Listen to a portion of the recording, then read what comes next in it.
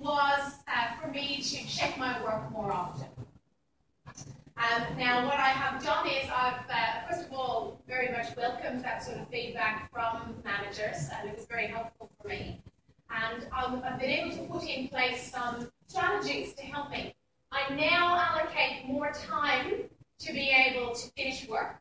I also make sure that I double check my own work, and then if I can use someone else to also help me, I will also use someone else to give me some insights so that I can make sure that my work is of high quality standard. And that's a true thing. So I'm showing here a genuine weakness. So first of all, I'm not lying, because we all have weaknesses. But I am putting it in the past tense, and I'm talking about what I have done, what responsibility I have taken to overcome that. So if you're interested in this, check out some work by Max Egart. And he talks about how in an interview, it's not answering, but it's responding. So we are strategically responding in a structured way to the questions. And the weaknesses is exactly the same.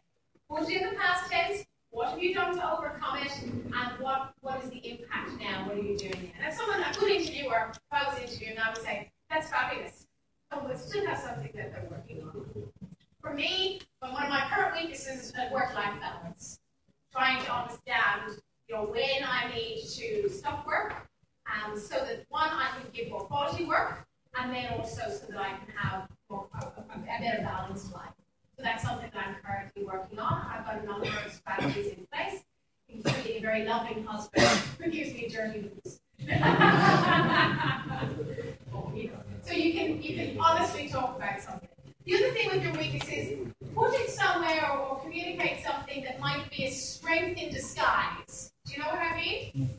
Yeah? So for example, if you tend to overanalyze things, yeah? And that's a strength. Your analysis skills is something that this role needs. Talk about your strength as a weakness.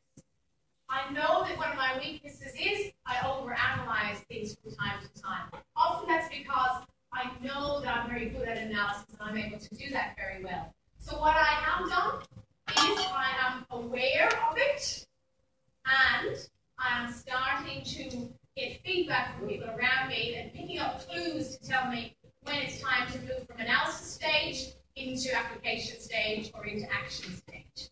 So again, you can sort of look at super strength as a